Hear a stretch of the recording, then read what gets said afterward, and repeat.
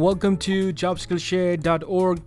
Today I want to talk about this software which I started making videos years ago. 6 years ago I was making video for iTalk, which was kind of like a classroom management system, and this is my earliest projects when I was recording videos on YouTube, where my first few projects were to find a software where I can control students and actually help the teachers where they wanted to maybe give us some message, or maybe lock out screens during a lecture, or maybe they wanted to type a link because the links were too long at that time, and then students would make mistakes, and that just waste time and stuff like that. So they needed a software where they wanted to control everything, but of course they wanted this for free.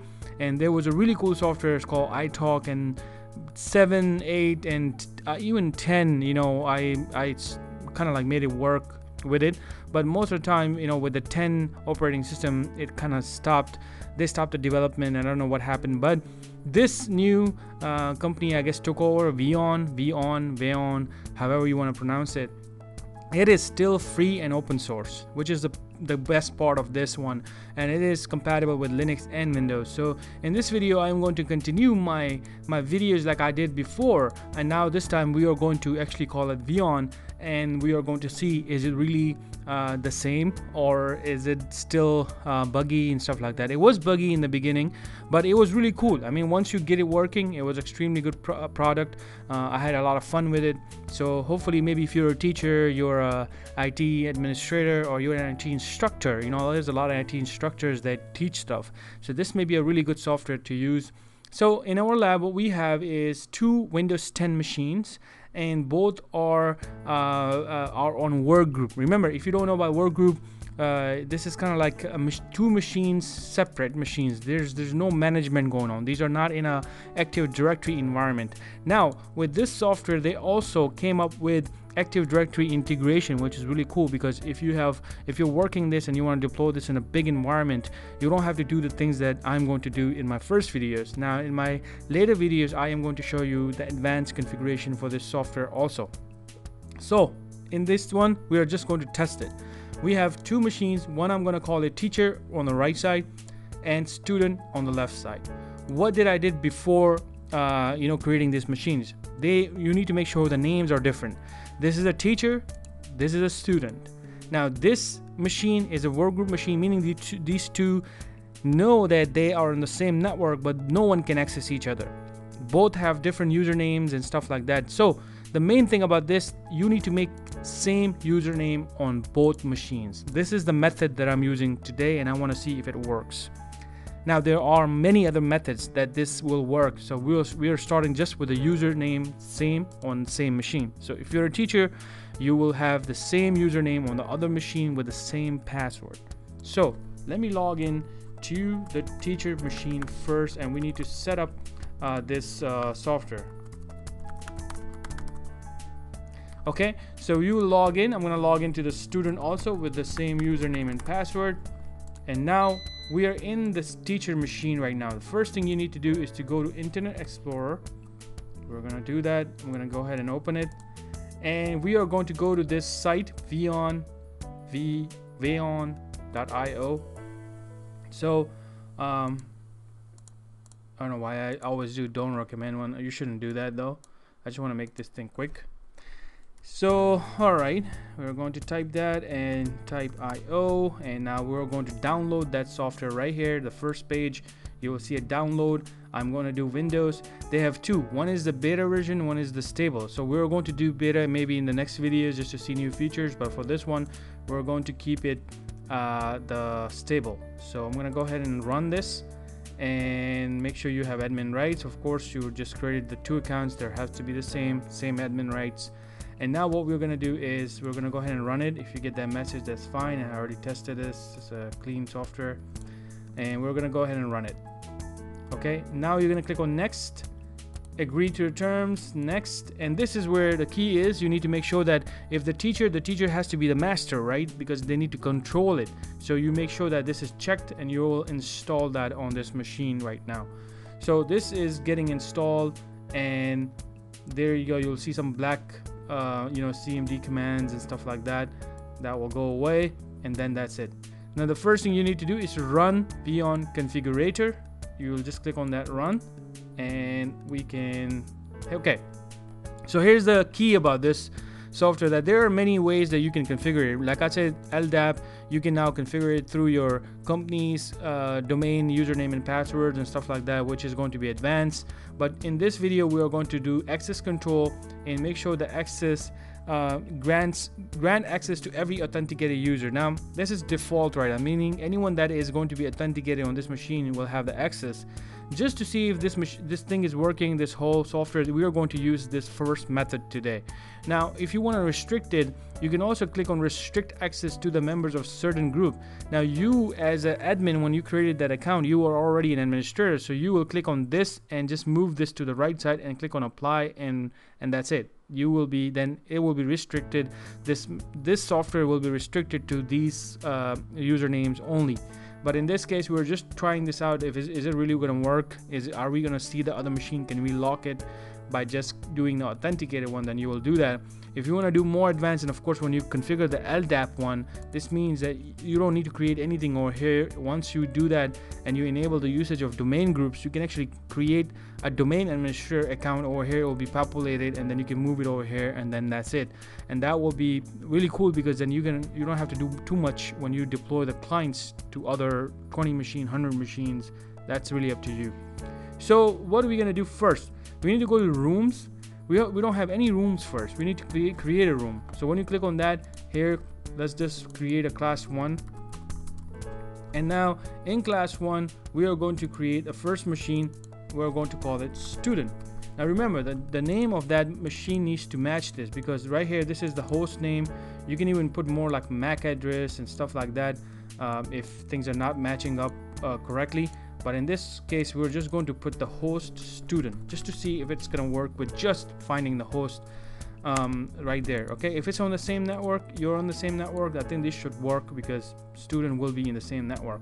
So that is done right there, and we're going to click on apply, and we're going to click yes, and then this will restart the services one more time, and that's it from the configurator. We'll close that, and oh, there's one more thing we need to make sure. I'm going to close this also. Let's open the configurator one more time and just uncheck that one option, because we're just going for authentication method only. There's a key option also. If you click on authentication, make sure you uncheck this one. You can keep this. This means that you can create a key without doing all the other authentication. You create a key, and then when you go to this machine, the student one, you can import that key, and then it will work. That's something we're going to do next. But in this one, let's just keep it simple. We're going to click on apply again, because we made a change. And now that is done. So we're configuring our master machine right now to make sure is it working. Now to test it, you need to click on test here and make sure you put the password.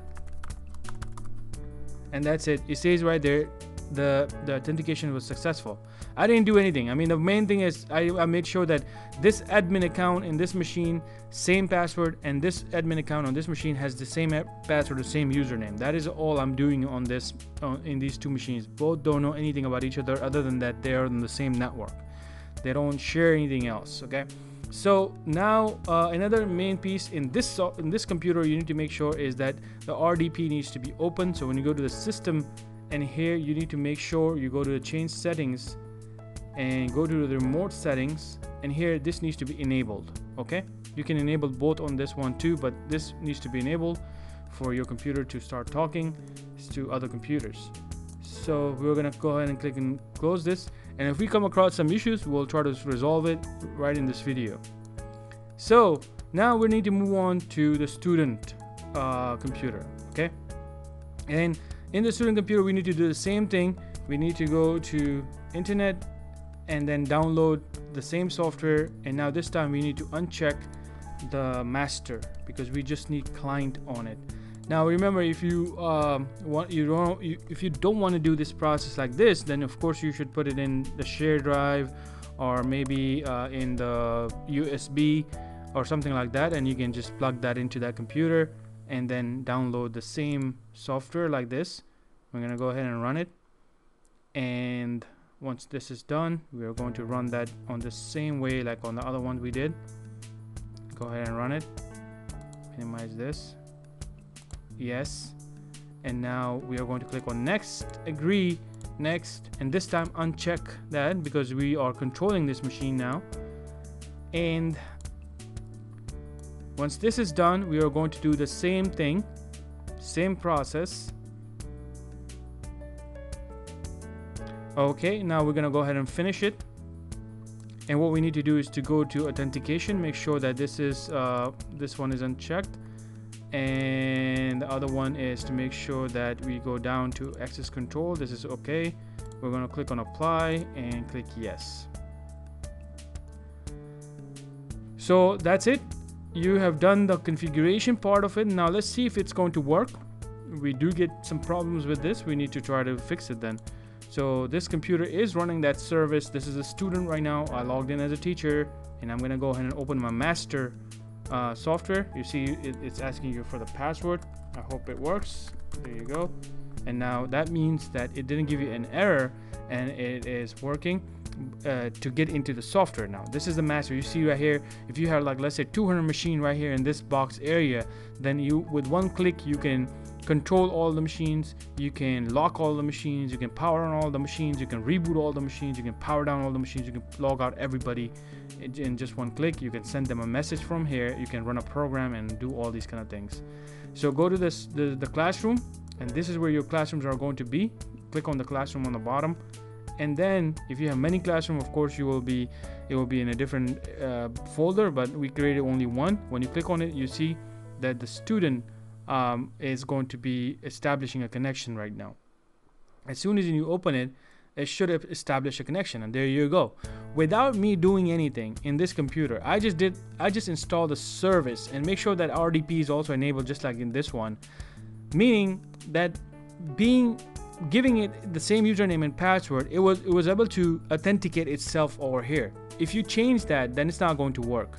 So that is the key for it to work. Okay, so right now I can right click on this machine, I can go to text and say hello. You can actually mess with people over here, and then you can just enter that, and you see the hello just showed up over there. I can right click on it and I can log this user out. Let's do lock. I can lock this machine. When I click on it, boom, that machine is locked out right now. You can't do anything over here. Okay, if you're a student. And the other thing is that the people that are going to be logging into this machine will have limited rights also, so they won't be able to change your settings like in a master settings or anything like that. So then you can unlock it right here, and if you want to do a demo, you can actually show this screen to them. You can click on this, and this will create a demo. You see right now they're seeing my screen, and I think this is extremely good because as an instructor, you want to do things like that. You know, you have 24 machines, 24 people that are looking at your screen, and then at one click you can have them see your screen like that. That is awesome, for free. And now other thing is that, let's say for example you want to open a browser. Remember, one of the things about communication is like you put something on a blackboard or something like that, or maybe you send an email to people, and in the email is the link is extremely big. If it's an email, then they can copy paste it, but if you tell them that, hey, go to this link, blah blah blah blah blah blah blah blah, then people do mistakes, and that just takes time. You know, all you have to do is to Google and then have them open to Google. There you go. I just opened the Google on their machine. Okay, and now I can, if this course is done, or maybe I want to take a screenshot of an error on the machine for a student, so I can take a screenshot and it will save it to one of my folders over here. If I want to log them out, I can just click on log out, and that's it, they're logged out. So hopefully this video is great video where we left a few years ago about iTalk, and I want to say thank you to Veyon. I'm not getting paid for this or anything like that. I just want to say thank you because I've been doing this for so many years, and I was always go to this site and I was like, hey, you know what happened to them? I hope that the original creators are good, well, and I want to again say thank you to iTalk for providing these type of open source and free softwares to help a lot of people. And now they are Veyon. You see that icon changed too, so thank you again. Hopefully you guys are making some great additions to it, like LDAP is getting integrated right now, and I can't wait for it to try that out also, and I will show you that in my videos. But before that, if you cannot wait for my videos, go to the documentation over here and then read the documentation if you want to deploy this in your area. Or you go into the forum, and then they will have forum right here. Make sure you write them something, and if you like this video, tell them that I came from jobskillshare.org, and we all are happy. Okay, thank you so much for watching this video. Hope you guys liked it. Use it, see if you can come up with something that will help you. All right, thanks.